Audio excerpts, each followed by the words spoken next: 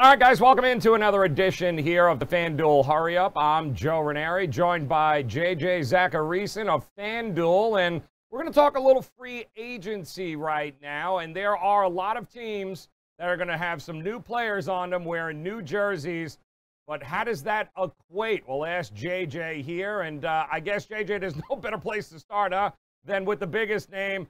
How about Tom Brady right now? Projections heading into the year. What do you think about this? Yeah, so you're going to hear a lot of people talk about Tom Brady not being a great fit in this Bruce Arians offense because the Bruce Arians offense throws a lot of intermediate and deep passes. Dating back to Arians being in Arizona, he's ranked in the top 10 in the league every single year in deep ball rate. And Tom Brady, over the last half decade at least, has not. But the one thing with Tom Brady is that he's actually ranked in the top half of the league in each of the last 5 years in completion percentage on passes that have traveled 15 or more air yards. Now you give him Chris Godwin, you give him Mike Evans, you give him O.J. Howard. Tom Brady's in a really good spot to produce and be very fantasy relevant. So right now my projections have him at 4,476 passing yards, almost 30 touchdowns, a little over 29 touchdowns, and just a little over 10 interceptions. You know, people sometimes equate deep ball with arm strength, but that's not the case, guys. Not the case at all. It just wasn't wasn't in the playbook there in New England. So I'm with you. I think we're going to get more than people expect.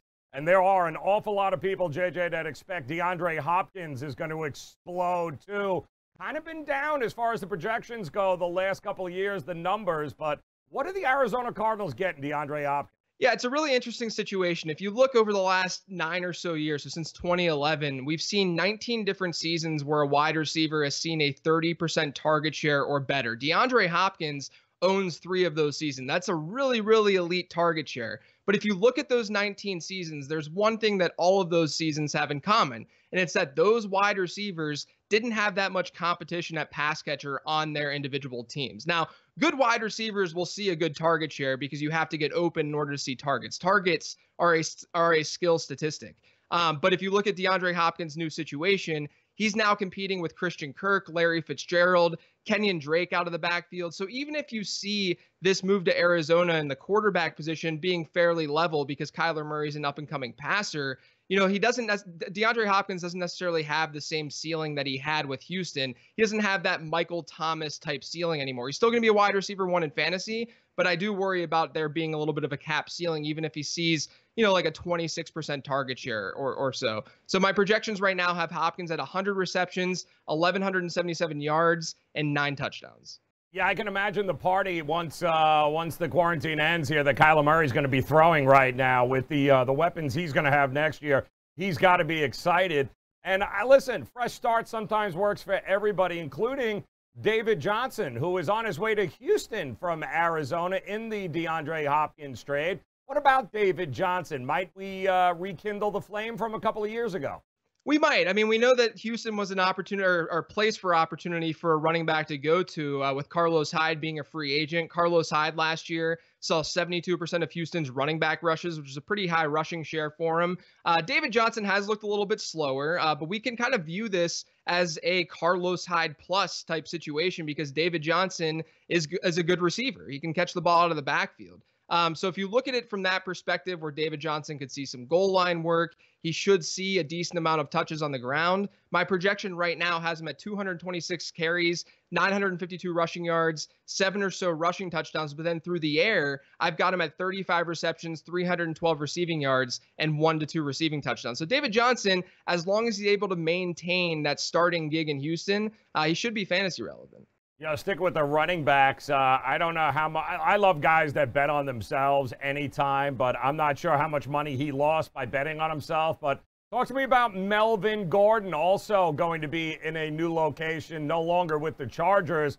What are your projections for Melvin Gordon going into the season? Yeah, it's a tough scene for Melvin Gordon after everything that's gone down over the last year, but he goes to a Denver team that has a crowded backfield already. We've seen Phillip Lindsay and Royce Freeman split that backfield last year. I think this move makes Royce Freeman pretty irrelevant from a fantasy perspective. So we're really looking at Melvin Gordon versus Phillip Lindsay. The one interesting aspect of this Broncos backfield, and Phillip Lindsay in particular, is that last season, during the first half of the season, he was seeing a target share per game that was in the 13 to 14% range. And then the second half of the season, that dropped to under 7%. So it was basically cut in half during the second half of the year. We know that Melvin Gordon's a pretty good pass catcher out of the backfield, even though he was sort of being overshadowed by Austin Eckler this past season.